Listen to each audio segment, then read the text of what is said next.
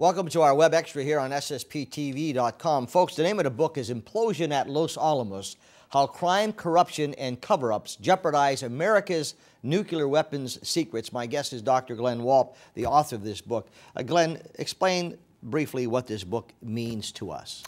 From my perspective, Sam, the essence is this, that recently President Obama, as he recently signed the International Nuclear Security Treaty, if you will, with various countries around the world, when they were all done, President Obama, along with various other leaders and congressmen, both sides of the aisle, agree this, that the #1 challenge facing the world today as it deals with nuclear weapons, we can think Iran, the #1 challenge is keeping nuclear secrets and material out of the hands of the enemy, of which there are many facing the United States. We know that.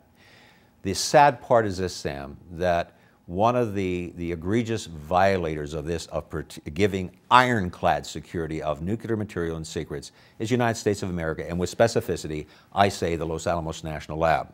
And I base that up upon solid documented facts.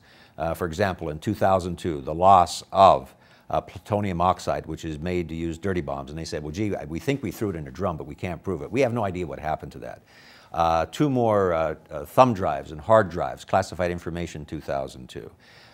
Then we had more disk loss, classified disk in 2003. More zip disk loss in 2004. Then a young lady walks out of the lab with classified nuclear weapons research information in a backpack, 400 pages, plus multiple thumb drives. She confesses, if you will, before a judge, the reason I did it, you know, she wasn't into spying, but she wanted to work on it at home. She knew there was such lax security at the lab, she says, alleges, that she took advantage of it. Then in 2009, a lab scientist, he takes 3 lab computers home, and I'm not sure there was a violation or not. I'm not saying there is, but there were certain rules.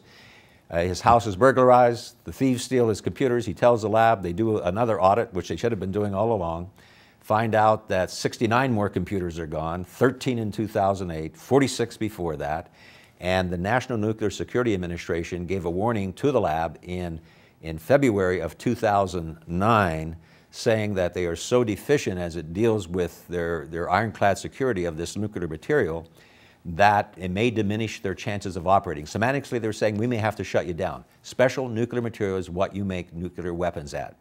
The problem, regrettably, it is consistent throughout between this decade. There is no one at the lab, Sam, no one at the lab, and I challenge any of them, I challenge them to stand up and say, we can prove through documented evidence, no secrets and no material has slipped out of this lab in the last decade. They can't do it. When the losses occur, they make statements such as, well, most likely, probably, maybe, we think, and a famous one they use, well, that's old news. And to them, old news is not news.